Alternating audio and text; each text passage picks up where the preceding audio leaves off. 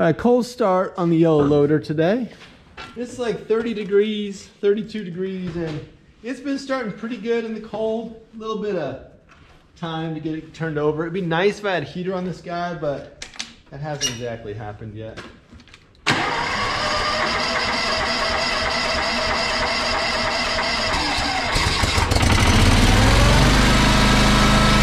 That just seems like a lot of cranking to me.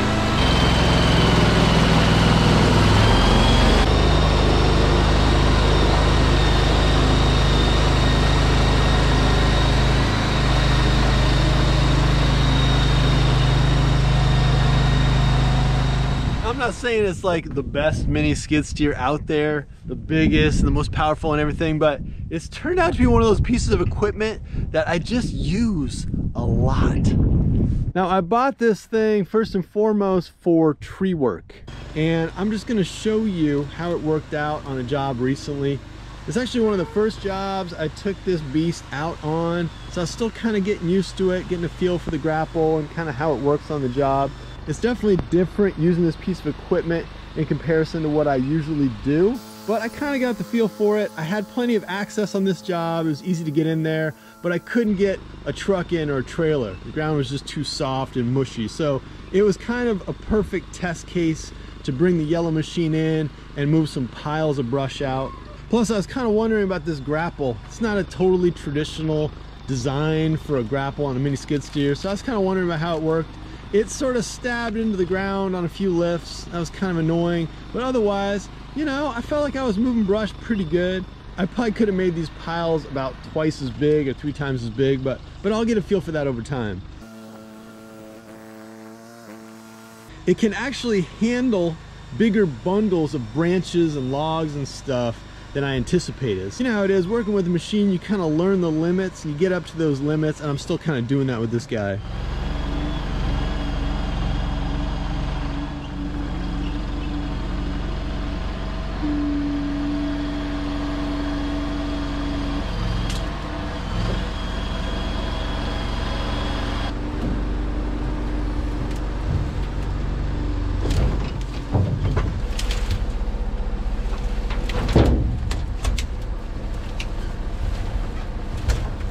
I'm calling that like the manual discharge.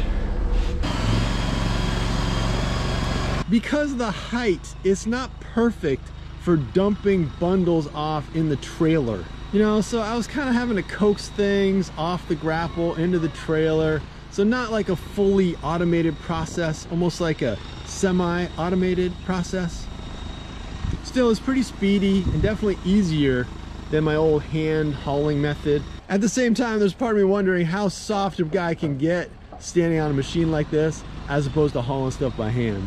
Working this machine on this job, I'm also wondering to myself the whole time, is speed and ease over the good old-fashioned slow hard work, the manual labor, is the machine option actually better, like quote-unquote better? And I would just say it's different. You know, it's faster in some ways, it's easier in some ways, but it's also kind of a hassle. At the end of this job, I had to come back and pick up the machines, so that sense of completion just kind of happens at a different rate.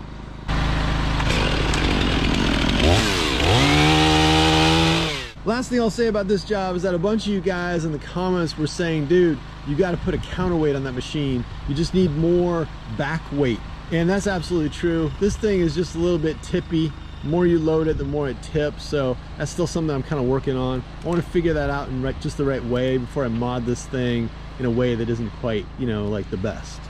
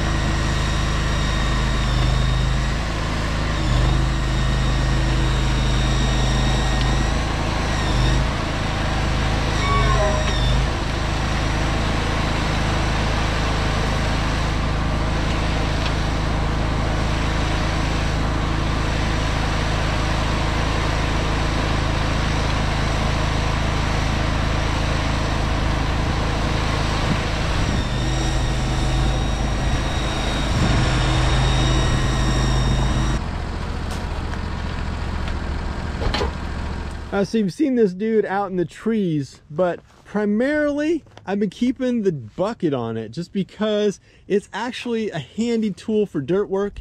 This thing holds only a little more than like a single wheelbarrow full of gravel or dirt. So it's not like a massive capacity or anything like that, but it's just been so handy to jump on and work with that it's the thing I just keep going to every time I need to move stuff around.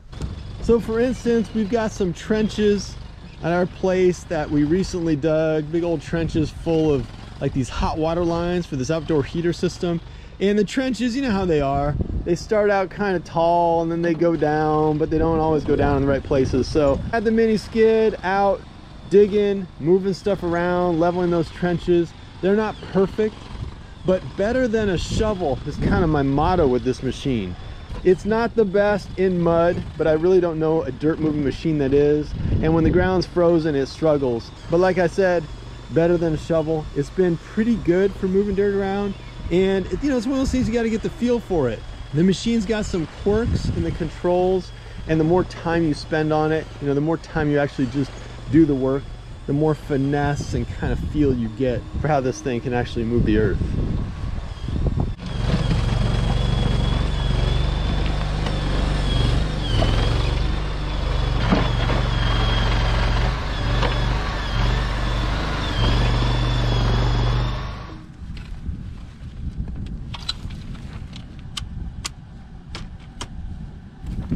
I've got no problem hitting things up with a rake afterwards. My goal here was not to make this perfect.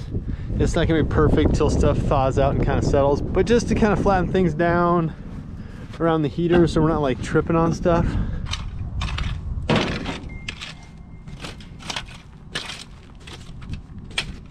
All right, now I'm not sure if this is gonna work out, but my goal here is to cut just a little bit of a swale into this hillside. I've got a drain in underneath and that's nice and everything, but I'm just kind of tired of water and sediment filtering this way. So I got a high end back there. This is my low end, hopefully like a foot deeper, and just a little swale.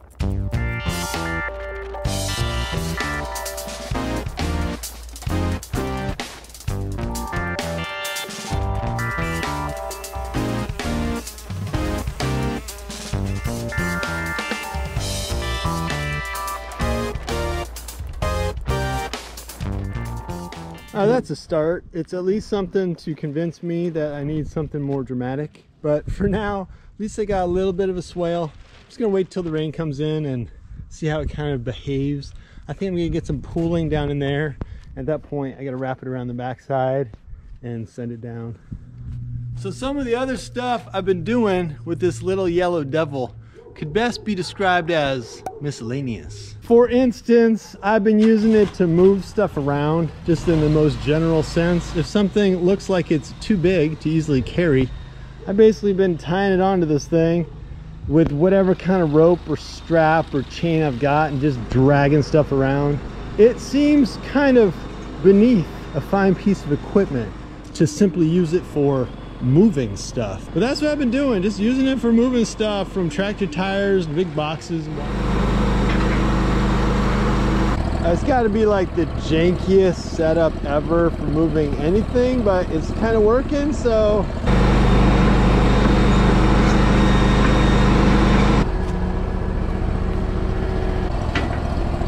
I also got one of these dealios. It's kind of like a, hey, let's add a hitch to your bucket kind of thing. It means you can move your trailers around, and honestly, I have not tried it on my big trailers, so we're gonna do that. We're gonna see if this thing can actually do anything with the bigger trailer. I actually bent this thing at some point, so I had to come back in here and tune it up. I think I'd probably be better off, let me know what you think, but I think I'd be better off just drilling a hole in my bucket and putting a ball straight onto it. I haven't done that yet. It's so pretty and nice, I don't really want to put holes in it, but I think I'm gonna do that.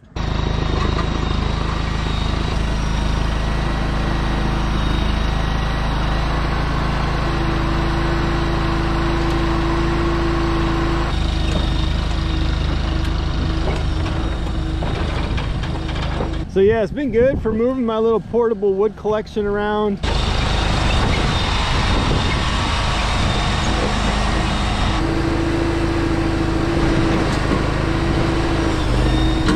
All right, so it's been really handy with this little guy, but we kind of got like the trailer Olympics ready to go here. Let's just see what happens if I try to lift my flatbed or my dump trailer.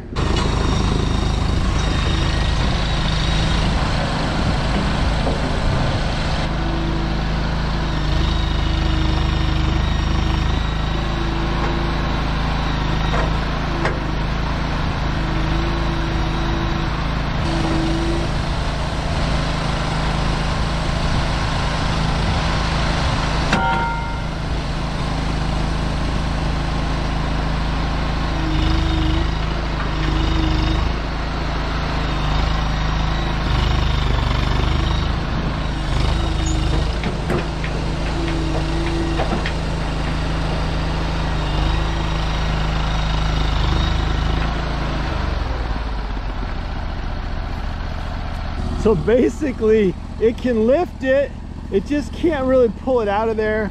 It could be partly to do with the fact that I've got a flat tire in the back and the tires are kind of frozen in the ground. But really the truth is, it just doesn't have that back weight. Like it just wants to go forward with that kind of weight. Just for kicks, let me try a little dump trailer.